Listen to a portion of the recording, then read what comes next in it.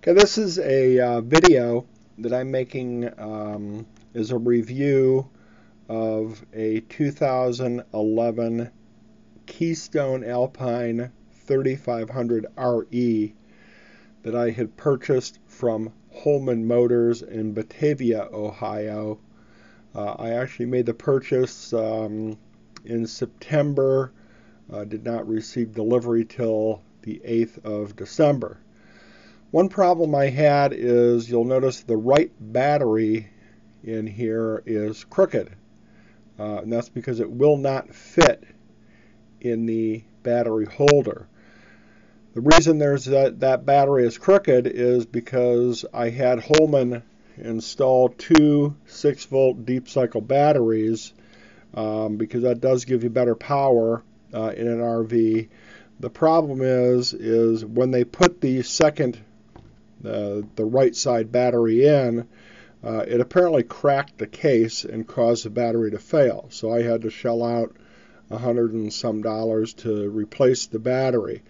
Well, the folks at the battery store and also another RV shop, as well as myself, tried everything we could. We even put dishwashing detergent on it to add some lubrication to try and get this battery to set down in there correctly, and really what we determined is the frame itself is too small. Up here is the hydraulic system for the slides.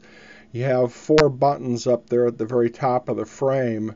The third button from the left actually broke off, and that controls the opposing slide, and I had no choice but to glue it back on with epoxy. I really don't know how long that'll hold, but these buttons are supposed to give you the ability to independently control the slides going in and out. But with that one button having broken off and had to glue it back on with epoxy. These are the door latches for the bus type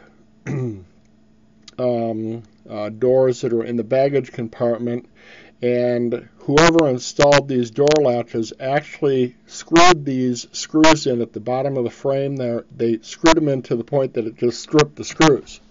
So consequently, it did not hold the door shut.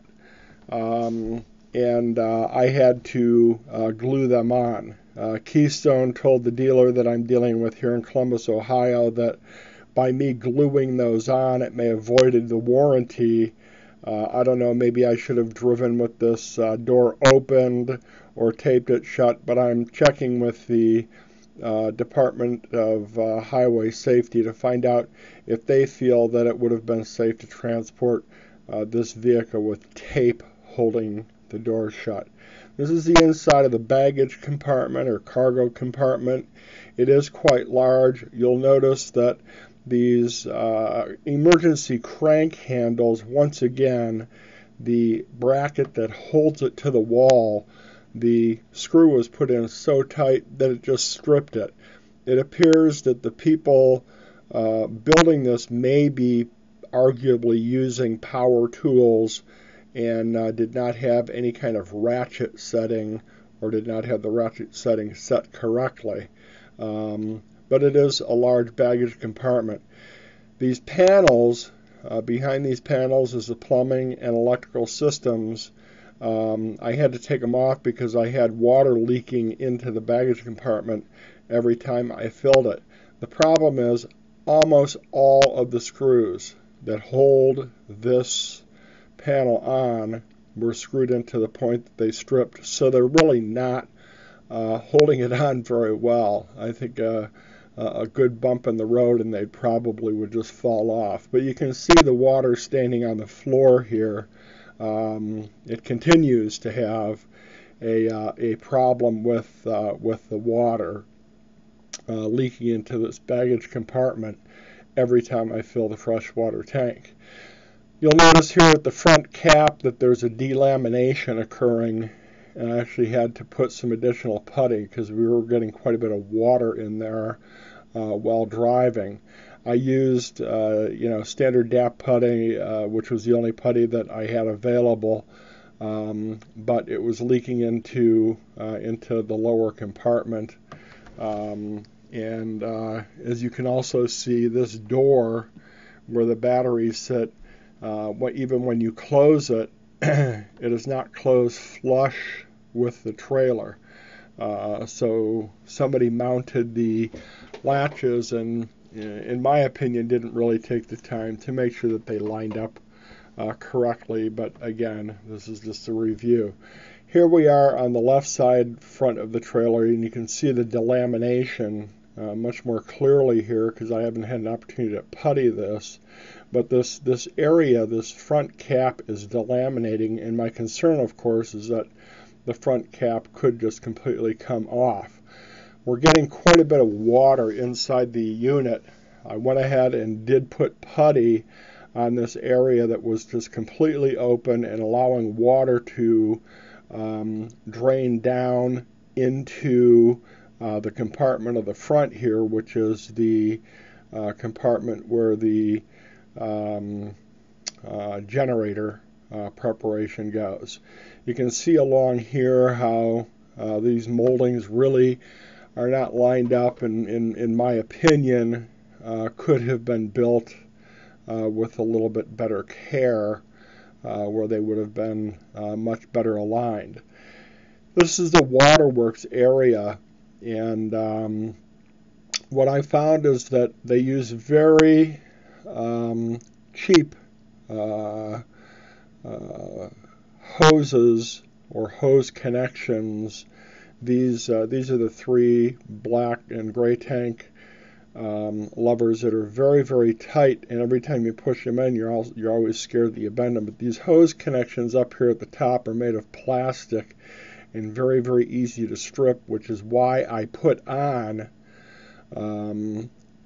permanently, or I shouldn't say permanently, but at least put on some plastic connections that I can then screw hoses in, because I didn't want to strip out those connections. So just in my opinion, very cheap parts. This piece of molding that I'm pointing to here was completely falling off. I had the screws were completely stripped out.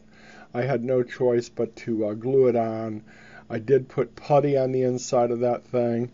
These latches on this side also were screwed in until they stripped. And later in this video, you will see how I have put the, or you'll see behind these panels here, how Keystone has put their plumbing and wiring, and everything's crossing over each other. And in my opinion, it's somewhat of a hazardous type of situation. When I bought this, I bought 4 additional, this came with 30-pound LP bottles. I bought 4 additional new 40-pound bottles. And in my opinion, the condition of these bottles do not appear to me to be brand new bottles. I've never seen LP bottles that, you know, these have only been taken in and out of here. I mean, this thing's only a few months old, and these have only been taken in and out to be filled once or twice, and it just appears to me that if these are new bottles, they're not made by a very good manufacturer, and it concerns me as to whether or not these in fact really are new bottles. The first bottles that were shipped, the tops of them were actually bent, and they had to ship them back, and I'd be surprised to learn that a manufacturer of new bottles sends them that way. This is the hot water heater from the outside. The electric switch for the hot water heater is on the outside of the hot water heater, which is really probably a pretty good safety feature, so that you don't accidentally turn the electric hot water heater on inside the coach while your hot water heater is empty, because that would obviously burn the elements out pretty quickly.